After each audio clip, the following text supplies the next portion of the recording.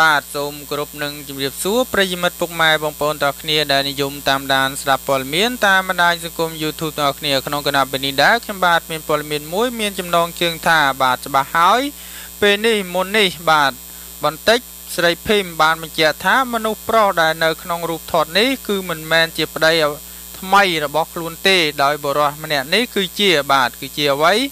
ចឹងមុននឹងចូលទស្សនាវីដេអូនេះសូមប្រិយមិត្តពុកម៉ែបងប្អូនទាំងគ្នាជួយ Subscribe រួចហើយចុចរូបសញ្ញាកណ្ដឹង Like ទាំង Share ដើម្បីនឹងទទួលបានព័ត៌មានថ្មីៗទៀតពីខ្ញុំបាទ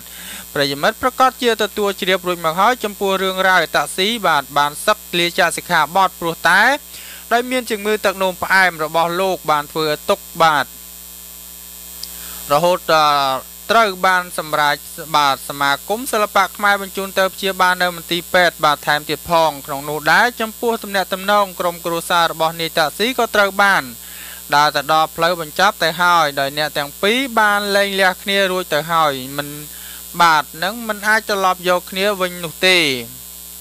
ទន្ទឹមនឹងនោះដែរស្រាប់តែកាលពីពេលម្សិលមិញនេះថ្ងៃទី16ខែសីហាឆ្នាំ2019មានម្ចាស់គេហទំព័របាទគេហទំព័រ Facebook page មួយដែលមានឈ្មោះថា Lab បាទ Dali Cambodia បានទៅទម្លាយរឿងមួយទៅកាន់មហាជនដោយបានខ្លឹមសារយ៉ាងដូចនេះថានាយតាក់ស៊ីបាទថានាយមិនបានសុំនាងភីមរស់នៅជាមួយវិញទេគាត់បានលែងលះគ្នាហើយបាទអំបញ្ញមិញនេះខ្ញុំទូរស័ព្ទទៅនាយតាក់ស៊ីពាក់ព័ន្ធទៅរឿងរ៉ាវថាអតីតភរិយាគាត់បានបណ្ដេញគាត់ចេញពីផ្ទះនោះគឺមិនពិតនោះទេ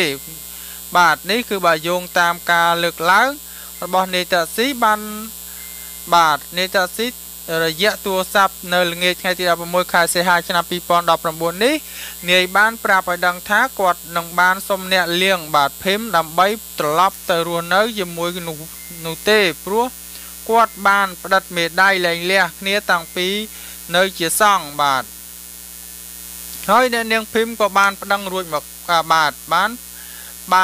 មានប្តីរួចមកហើយដែរបាទហើយអ្នកនាងភីមក៏មានប្តីរួចមកហើយដែរតែបើបាទតែអ្វីដែលធ្វើឲ្យពិបាកគឺអត់មានមធ្យោបាយធ្វើដំណើរនឹងផ្ទះផ្ទាល់ខ្លួនដើម្បីស្នាក់នៅបាទនាយបន្តទៀតថានាយបានបាទមានបងប្អូន3នាក់តែស្លាប់2នាក់ហើយនៅតែគាត់នោះទេជាចុងក្រោយបាយបាទជាចុងក្រោយបាយសអំពាវបាទសំទោស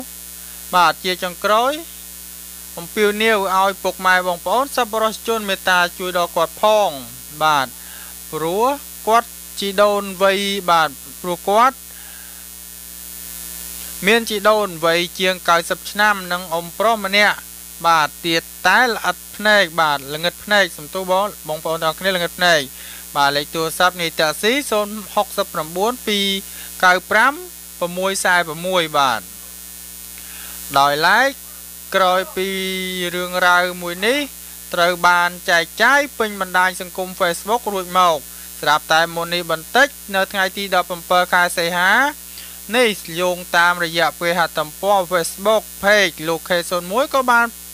បាទនាំសាររបស់នាងភីមឲ្យមហាជនជៀបថាមុននេះបន្តិចស្រីភីមបានឆាតមក K01 និងបានសរសេរសារបញ្ជាក់ជូនបងប្អូនសារព័ត៌មានបាទដែលសរសេរថានាងភីមបាទមានប្តីថ្មីហើយបាទបានបោះបង់តាក់ស៊ីចោលនោះ